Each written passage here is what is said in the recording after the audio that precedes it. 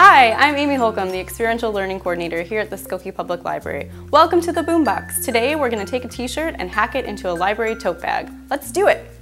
Okay, so we're ready to hack our t-shirt. We have our old t-shirt on a flat surface. We have fabric scissors, and those are the only tools we'll need. The first step is to cut off the sleeves. Okay, now the arms are off and we'll put them to the side to use a bit later. And the next step is to cut the neck, and we want the hole for the neck to align with the armhole, like that.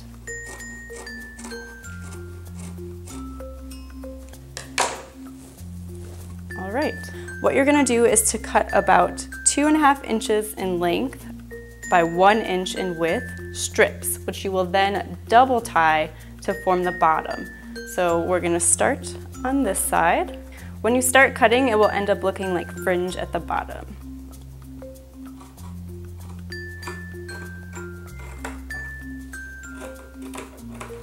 So your final cuts will be just to cut through the seam on the sides of the shirt.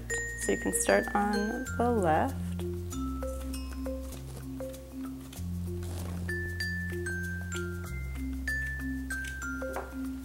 And then you're ready to tie your double knots. So with each fringe, you're going to separate them and then do 2 regular ties, like you would tie your shoe. And they don't have to be super tight in the beginning. You can always go back and adjust as necessary.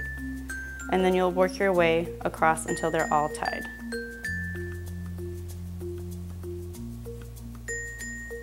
Okay, and then once you're all done tying your knots, it's starting to look a little bit more like a bag. One option, if you don't like the way that the knots look on the outside, is to actually tie them on the inside of the bag, and then this would be a little bit smoother looking. You can use the leftover sleeves to cut out strips and do a little bit of decorative ties on your handles. I prefer to leave that off, but you're welcome to give it out. You can also use fabric paint to write your name or to draw pictures on it as well, just to make it a little bit more personalized.